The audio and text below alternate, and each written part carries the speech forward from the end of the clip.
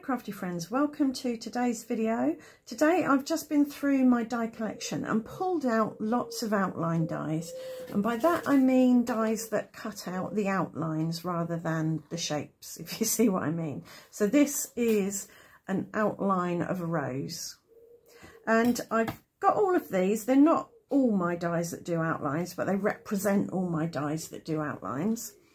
And I've cut several of each in white cardstock, and I'm going to make a bunch of cards for you using these. But before I use these, I'm going to create the mixed media type background that I'm going to put these on. I have here two pieces of mixed media paper. I've taped them together on the back so that I can use them as one piece, and I'm going to do some smushing. But I'm going to do wet smushing, and by that I mean I'm going to squirt water all over my paper and take a paintbrush and brush it around with more water to make it really wet, because I want my smushing to be lovely and diffuse. And I've got 3 Distress Oxide re-inkers here: dried marigold, abandoned coral and scattered straw. And I'll give them a good shake before I use them to get everything mixed up. And while this is still wet, I'm just going to drip on a few drops, not too many, of abandoned, oops, that was a bit of a squirt rather than a drip, and add my abandoned coral like this with my smusher. As I say, while it's still wet, so that everything gets spread out and diffused rather than being defined blotches. I can always squirt on some more water if I want. And now I'm going to add some dried marigold. I'll try and plop it in the gaps. And again, I'll spread that out with my smusher. No need to clean it because it's going to pick up all the colours.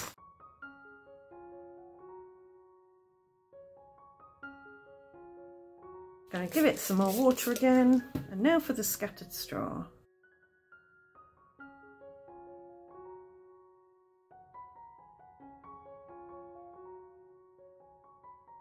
I might bring in the abandoned coral again over here. So I think we've lost some of the pink, but that one looks all right. Okay, I think I'm happy with that. It's all fairly diffuse. And now I've got some White Pearl Mixer Cosmic Shimmer Pixie Powder. I'll pop a little bit on my mat and add some water to turn it into a paint. And while this is still wet, I'm going to spatter this on, and this will create little areas of shimmer amongst the colour. I think I'll mix it with a bit of re-inker because I put far too much on there. And I'll spatter that on, and then I'll smush that onto another bit of card so I can use it later if I want to. Right, I'm just going to tilt that a bit, encourage the colours and the shimmer and the shine to run about a bit. I can go in if there's any bits that need encouraging to move like that. Now I'm going to dry it with my hairdryer. If there are any puddles that you don't want, you can pick them up with a bit of paper towel or just add a little bit more texture. So now this is dry, it's ready to cut up because I want to create some small panels that are going to fit exactly from top to bottom on my card blank. So I'm just going to draw a line there. And I want the panels to cover probably about that much of my card, which is about 1.5 inches. So now I'll trim these to the right width. So from each A4 sheet, I've only cut up one for now, this is the other one, I've got 8 of these strips and a few little bits left over. So I've chosen one of the strips and one of my outline die cuts, and I'm going to take some matte gel medium and sponge it onto the back of my die cut and place it on here like this.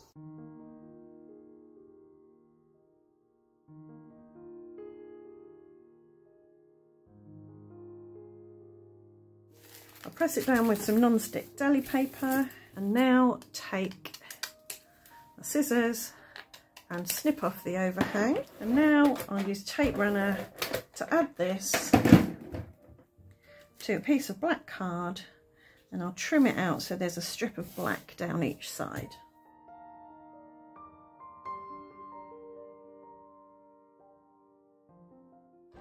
And then this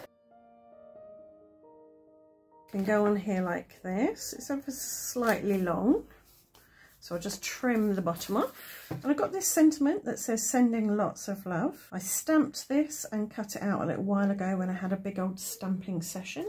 I just want a sliver of card to place under the right hand side so that I can keep this level. Just spread out some glue and I can dip that in there. And then dip this bit in here, stick it underneath, add that on there. And I just want to add something to the centre here of my flower, and I'm going to use a big white Nouveau drop. Doesn't have to be perfectly circular because it's a wonky flower. And there we have a finished card. I think you need to be mindful of the die cuts you're choosing to put on a specific length or width rather of mixed media panel. They still need to kind of make sense. I think this one still looks like a flower even though I've chopped a lot of the petals off. But if I was to say use this one on such a skinny strip, it probably wouldn't read very well. So I'm going to do another one with this one and use a slightly wider strip, and I'm going to cut it from the other bit of paper, mixed media paper, that I haven't yet used. But this time I'm going to stick this down onto this before I do the cutting. That way I'll know exactly what size piece to cut. I don't need it all on there, so I can have some hanging off, but I do want my deli paper to press that down. Again, I'm going to cut it to the full height of the card, which will be about here. And that's about 7 centimetres. And now I'm going to give that a black outline again. So obviously this is going to fill up a lot more of the card. So you might, when you've got a big die cut like this, want to go up to a bigger card blank. This is just over 4 and just under 6 inches. So a 5 by 7 might be better. Now I've got a similar sentiment to the one I used last time. It's a congratulations. Stands out nicely on there. Again, I want a little bit of card underneath the end. And this one hasn't got anywhere to put, say, a white Nouveau drop centre, but I'm just going to add a few Morning Dew Nouveau drops around the flower to give it a little bit of dimension, a bit of gloss. These will dry completely clear, but they may absorb some of the colour from the inks on the paper, but that'll be fine because it'll all work together nicely. So there we have a skinny one and a wider one. For this next card, I've decided to go square. So I've cut this 3 by 3 inch square, and I've got these circular whimsical circles, circular circles, and I thought I'd add these coming in from the different sides. Give that a good press down and trim off the overhang, and then we'll see what we've got. Sometimes you can't really see a pattern properly until you trim off the overhangs. I think I might add this other small one because I cut 2 of each of those. I often get asked how I clean glue off of my glass mat. If it's still wet, I'll use a damp cloth or a baby wipe just to wipe it up. If it's dried, I tend to give it a squirt with my mister, and then I use this palette knife to scrape up the glue. The palette knife won't scratch my mat, it's toughened glass. So if you've got a proper glass craft mat, then you shouldn't scratch it using something like this. You could always use a plastic item, a gift card, or a, what are those called, store points card type things. So that's how I clean up my mat. And I don't wash this sponge dauber out. This sponge dauber is now mostly glue, but it works just as well as it did when I was washing it out after I'd used it every time. So if I need to throw it away, I will, but it is serving me really well at the moment. So I'm going to give this a mat of black all the way around. So I've got my square. I'm going to add it to this square card. So this is 5 by 5 inches. I'm going to add this happy birthday sentiment, but I think this needs a bit more of a focal point. I don't think the circles are attention grabbing enough. So I have cut this leaf branch thing out of black glitter cardstock, and I think that works nicely there. So it's very bold.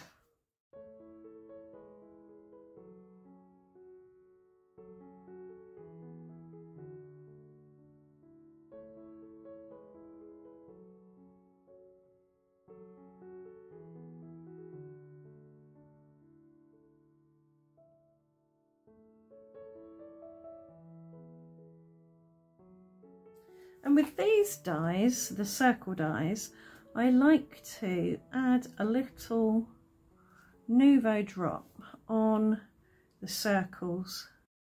Just adds a little bit of interest, a little bit of texture, a little bit of gloss. So there we have 3 cards made using these outline die cuts. What I'm going to do now is make a bunch more with the remaining bits of mixed media and die cuts that I've cut, and come back to you once they're all made and show you what we ended up with. Right, see you in a tick. So I'm back, and these are the 3 cards that we made on camera. Just pop that onto one side and bring in the ones that are made off camera so you can compare. So for this one, I did another narrow strip and popped it over to the right hand side of the card instead of the left hand side. And I used, I think they're Creative Expressions almost doily dies, and cut 3 and put them cascading down the sides of the panel. I used a small halo sentiment, so everything is kept within this strip. And then to bring in a bit of bling on this one, I added some gold glitter dots that I cut with one of my little circle dies. So this one is another big flower outline die. I think it's a magnolia, and I went for a wide panel again because it's a big die cut. I added a friend's sentiment there and some rose gold foiled wonky circles that I cut with one of my wonky circle dies, and that's off to the left again, just like this one. And again, if you wanted more white space, you could put it on a bigger card base. Here we have a You're the Best card, and I popped the strip in the middle and added 3 leaf outline die cuts and copper Nouveau drops. I felt the copper went really well on a slightly darker background. It's very similar to this one. In fact, they probably came from next to each other from that first bit of paper that I cut up. But I do like the darker Nouveau drops on this one. And now for a fabulous You card. This one I popped over to the right hand side and added 2 swirly circle star die cuts. I think that works with the sentiment. It's a kind of maybe a congratulations card, kind of a You're a Star type theme. And I added some white Nouveau drops on the background itself, and some of them have absorbed some of the colour, but I think that works really well. They tone in really nicely with the background, and they add a little bit of gloss and dimension. We've got another big one here on this You're Wonderful card. I popped it over to the right hand side because the flowers look as if they're opening towards the left, so they're looking up. They need a little bit of extra space on this side, so it made sense to pop that over there. The sentiments, all the sentiments on these cards have come from this stamp set, which is from Woodware. And on this one I added gold Nouveau drops, again for bling, dimension, gloss and a bit of contrast. They're not quite as bold as the copper ones that I used, but they are dark enough to kind of stand out, and they draw your eye to this area here where the flower is. And here we have a thanks card. I did go to the left again just because I felt like it. I think that's my natural place to place things, on the left hand side. Is that because I'm right-handed? I don't know, maybe it is. There's probably some kind of brain thing going on there. But anyway, these are some Tim Holtz Swirly Whirly die cuts that I put 3 on, a bit like the Creative Expressions doily die. I do like that rule of 3, having 3 things bouncing down the panel. I added a thanks bang in the middle, so it's restrained again in the middle. And for contrast and to draw your eye to this area here, I added these black Nouveau drops. I didn't do a particularly good job of that. They're a bit splodgy, but you know, that's okay. It's a handmade card. This is my penultimate card, and I added 3 outline butterflies, filled in a lot of the empty space with these mini enamel dots in pink and yellow. So the pinks were from the Bright set. Let me see if I can find them.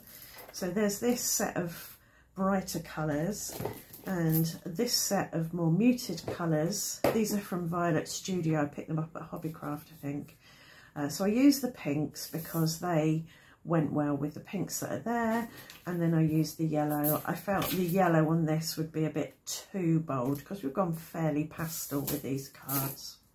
But what I did do with these butterflies is I flooded them with crystal glaze. Once they were stuck down, I just got my crystal glaze out, filled in the wings, and then drew with the glaze over all the white, so they're completely shiny and they are dimensional because the glaze has filled up the wells where the little holes are. And I really like the way that has turned out. It makes the butterflies pop a little bit more, makes them look a little bit special. On this one, I did do a double squirt of crystal glaze, so I let it dry a bit and then I came in with another load of crystal glaze, and it's actually really quite dimensional. These ones, the crystal glaze has kind of shrunk in the wells and you can see the dip, as it were. These ones look a little bit more stained glass, and this one looks a bit more dimensional. And I added a Be Extraordinary, which I think goes well with the butterfly thing, because butterflies are quite extraordinary.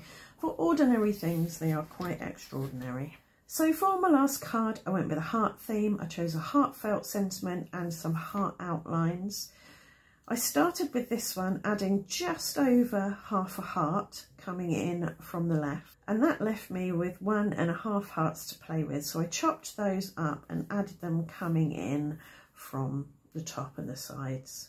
It's a slightly wider band because I needed the heart to make sense. I added some White Blizzard glitter drops from Nouveau here to add some glittery drops, and that was that one done. So that's 11 cards made with outline dies. I hope you've enjoyed the video and you've found at least one idea of something you can do with the outline dies in your stash. Maybe you've got some flowers or hearts or circles or butterflies, and it's given you an idea of maybe how to use those. If it has, please do leave a thumbs up, let me know in the comments, and I'll see you back here tomorrow for another video. Thanks for watching, bye for now.